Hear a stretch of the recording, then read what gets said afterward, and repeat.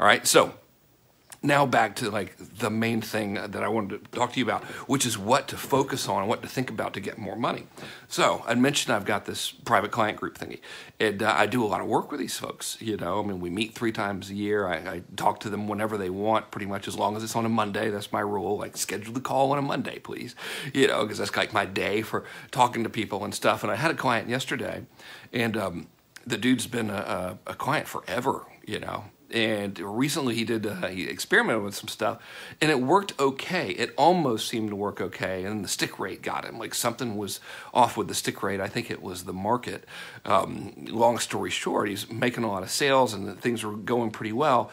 And there was this huge amount of people that just never used the stuff they bought, and then they would cancel. And so that was unpleasant. And man, we probably spent about an hour looping like this. All right, so here was the conversation. And by the way, I really like this guy. I have a tremendous amount of respect for him. And the only reason I was able to recognize this in him is because I've done it a billion times, right? So what I'm telling you is not from an ivory tower. This is like, okay, we've all been there. I myself have been there a gazillion times. It takes a tremendous amount of conscious effort not to do what I'm about to describe. So here's the conversation, all right? I'll just like say, hey, this is him and this is me. All right, so my man's like, damn it, you know, I did all this stuff and thought it was going great, and then it turns out it wasn't going great. I'm like, yeah, man, that's a bummer. You know, it's like, I know that totally sucks.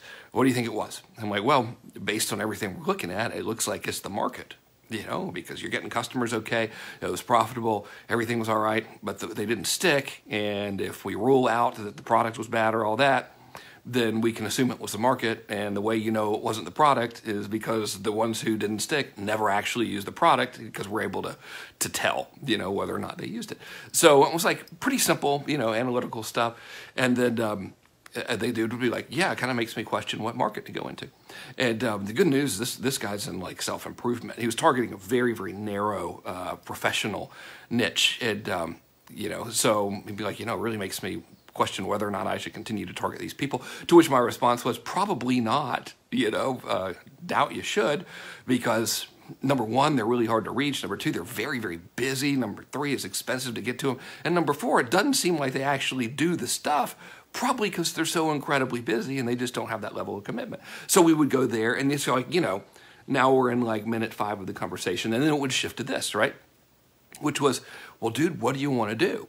You know, I'd be like, well, who do you want to go for? Because you could sell personal development to anybody in the world. It's one of the biggest, you know, markets out there. They like to buy a lot of stuff. You're very, very good at it. The dude's got all the, you know, credentials and everything you could possibly imagine, like 1,000 times more qualified than really anybody in that market space.